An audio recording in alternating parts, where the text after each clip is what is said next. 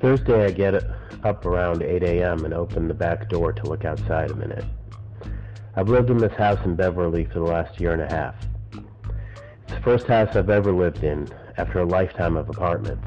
It's still strange to have a backyard, trees, a fence, all these things I mostly knew from movies and books rather than first-hand experience. I try to paint, draw, or write something every day. That way, whatever other tedious or frustrating thing happens, I've spent a little time making something, having my conversation with the world. Today, it's an oil painting of our attic studio. I've used the same limited set of colors for over 20 years now. It's a short alphabet, but I've barely scratched the surface of what it can say. I share the studio with my girlfriend, Shay. This used to be 2 unused rooms until we had it remodeled into one beautiful space last year. Shay's been doing a lot of sewing lately. She's made herself a skirt, a dress, and a shirt. She's made me a pair of pants, all from scratch. It's pretty amazing. A lot of time up here is spent not working on new things, but looking at what I've already done. I tack up finished things on a wall opposite my armchair and sit and look. Sometimes this isn't a pleasant process. Other times I see things that aren't so bad. A lot of the time making something is actually spent not doing anything but sitting.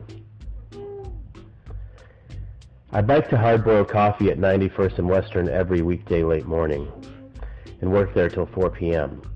It's a new place and it's only been open for 4 months or so.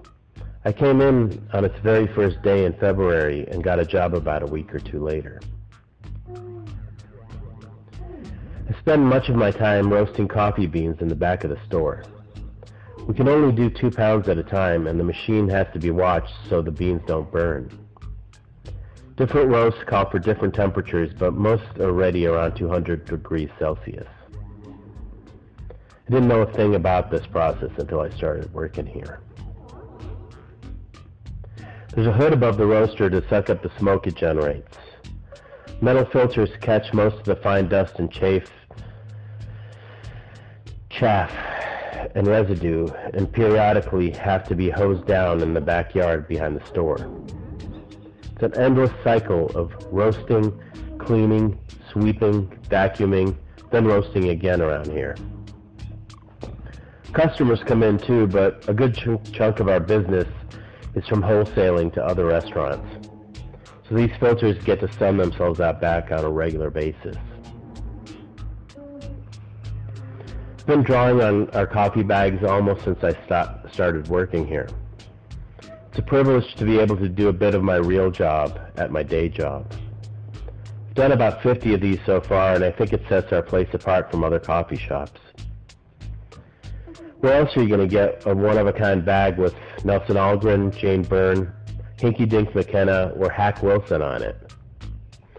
My boss, Greg Wilson, has a ton of old books here, so there's no shortage of source material.